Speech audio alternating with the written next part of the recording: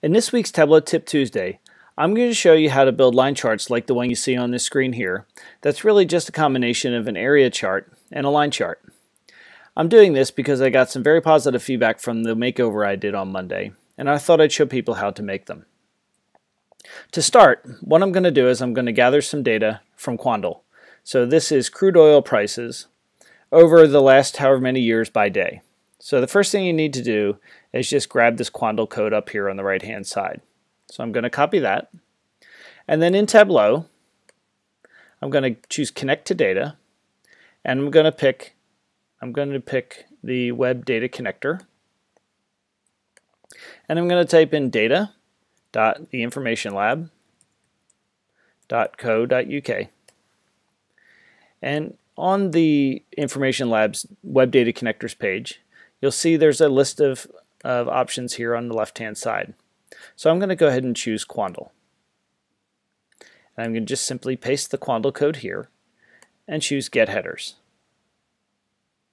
Okay, so now we've got a date field, and that's going to be a date. And I'm going to choose, and then I could pick some other options here, etc. So, the value should be, let's just make that a string for now, because we can always convert it once we get inside of Tableau. So let's choose Get Data. And what Tableau is doing now is it's making a call through the Web Data Connector, calling the API for Quandl, and downloading the data. So you can see here, if we just click on the View Data button, you'll see we've got the date, the value, which is actually the crude oil price, and the number of records. Okay, so we know that the value should actually be, we're going to change the data type for that and make it a decimal. And let's move it down to the measures. So now we can just start building some charts. So I'm going to go ahead and right-click and drag date to the column shelf. And I'm going to start by choosing the monthly level. And then I'm going to right-click on my value field, and I'm going to rename it and call it the crude oil price. And I also want to change the aggregation for this, because if I just drag it into the view in the rows, you see it's giving me the sum of the crude oil price, but I actually want it to be the average crude oil price. So I'm going to right click on it again, change the default properties, the aggregation, to an average, and now I'll get the monthly average price. And you can see I just get a pretty simple blue line here. Okay, that's great, but I think it's a little bit more impactful if we go ahead and we make an area chart and a line chart combined. So I'm going to go ahead and drag crude oil price to the right axis again, and you'll see I basically get the same thing. I'm going to right click and choose Synchronize. I'm going to make my first, I'm going to go over here to my marks card. Let's go ahead and leave that as all and change the color to black.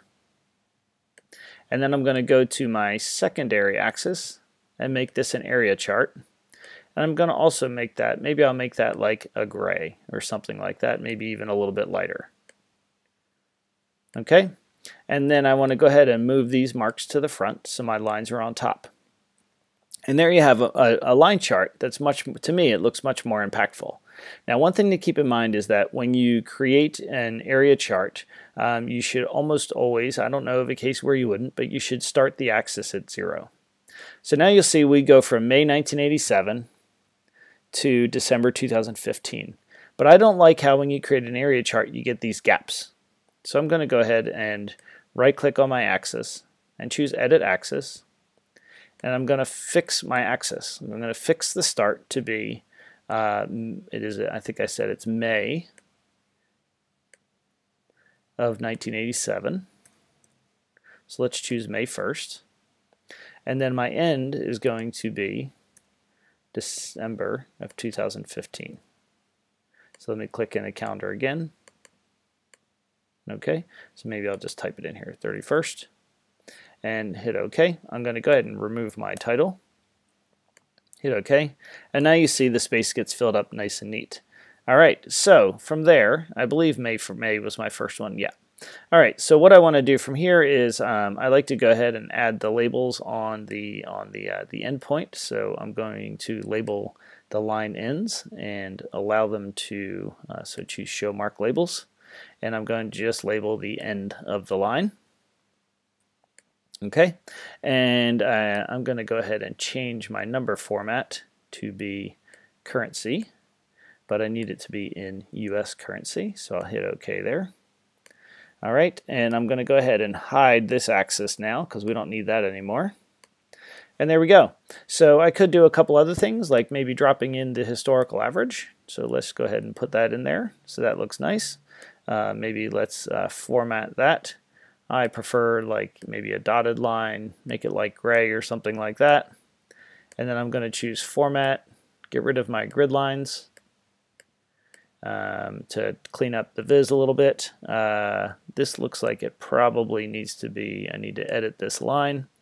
And this time let's go ahead and I'm going to make it custom and say average plus the value. And let's make it a little bit darker so that makes it a little bit easier to see. And I'm going to untick the show recalculated line, and that looks like it's good to go. Okay, so all right, so from there it's just a matter of doing some additional cleanup.